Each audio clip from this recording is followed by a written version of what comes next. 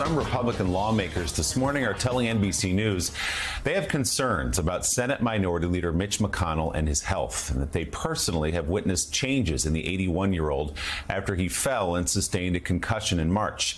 Their comments come following Wednesday's incident when the Kentucky Republican froze for 19 seconds during a press conference before being escorted away from the cameras.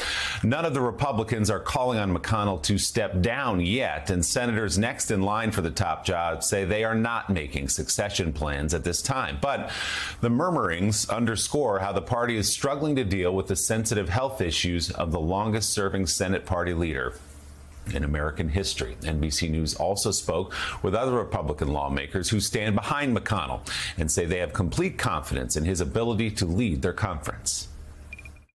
He said he's fine. I take him at face value. You heard him respond to questions yesterday. He was very crisp in his answers. All I know is he's tough. He's been here a long time. He has a tremendous amount of support.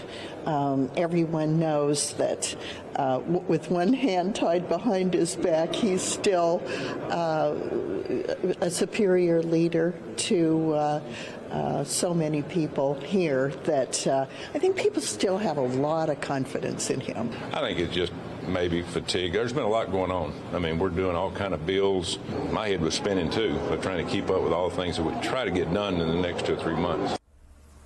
McConnell has served in the United States Senate since 1985. He's not up for re-election until the 2026 midterm elections. And Jonathan Lemire, you've got some new reporting on how the White House is watching all of this. Obviously, President Biden, an old friend of Senator McConnell's from the Senate days. No question. The two men spoke this week after McConnell's incident there, had a warm conversation, I am told. But the White House is watching this warily. McConnell, for so long, has been such a villain for Democrats. But now for this White House, he's become an important partner and a bulwark, if you will, holding back some of the more radical right-wing forces of Republican lawmakers on Capitol Hill, also willing to keep McCarthy in check and, more importantly, willing to keep Donald Trump in check. And the White House worried about what could come next. McConnell not expected to run for re-election.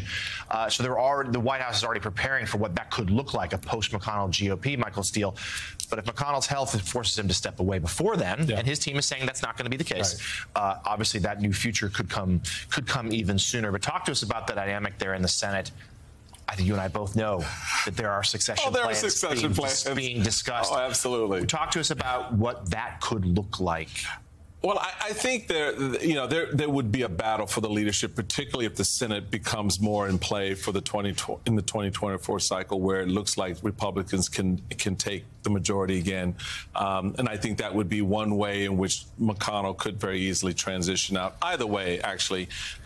So that battle for who would then succeed him in the leadership is going to be, I think it's going to be a lot more tense than people think it is. I mean, John Thune would be my personal favorite, to be honest. I've known him a long time, and I think he's an incredible leader who has that ability to work with the president across the aisle, and all of that, should Biden return to office.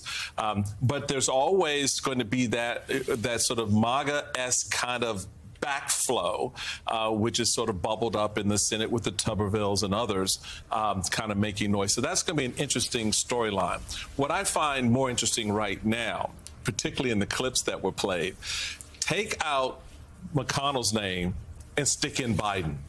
All right, and so we can dispense with all the ageism stuff coming from Republicans about Joe Biden, because the reality of it is we are a country that's being led by octogenarians, older individuals, and both parties, are on the pike on this one. So dial it back.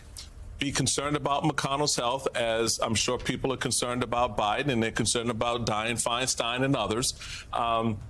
Those narratives will play themselves out. But this whole idea that my guy who had this episode in front of national cameras is somehow better than your guy who tripped over a sandbag, it's just, we just need to pull all that crazy aside and move beyond that at this point, because their health obviously is important, but you can't drive the politics necessarily that way. And if it's that bad for McConnell or Biden or anyone else, then step out of it.